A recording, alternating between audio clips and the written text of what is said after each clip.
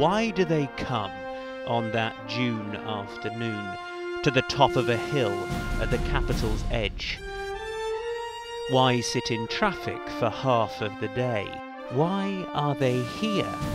Well, they've gathered to pledge an allegiance to one, and for centuries they've come to witness the run of the boy who'll be king, whose name could be sung for as long as men sing, who's proved that he holds all the aces you need, assuming the mantle that greatness bestows by placing himself at the head of his breed, to put to the sword the most worthy of foes. Why do the names of the victors stand tall, when a name as a name can mean nothing at all?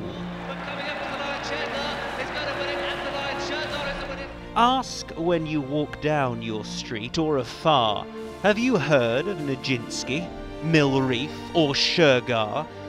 Do you know what I mean when I speak in hushed tones? Do you know what I mean when you can't describe joy? Do you get what they get when one rises alone? Why the blood still runs fast at the mention of Troy.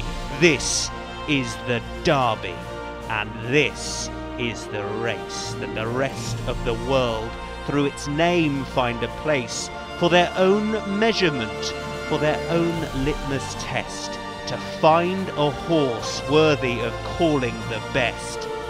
And it all started here upon high Epsom Downs, where the greatest still fight for the greatest of crowns, where men stand as one, whether blue blood or red, whether born of the street or in purple abred. And they stand here to cheer, and they stand here to call, and they stand to acclaim one who rose above all. This is the Derby, and this is the race. This, the Kingmaker. Hold tight, take your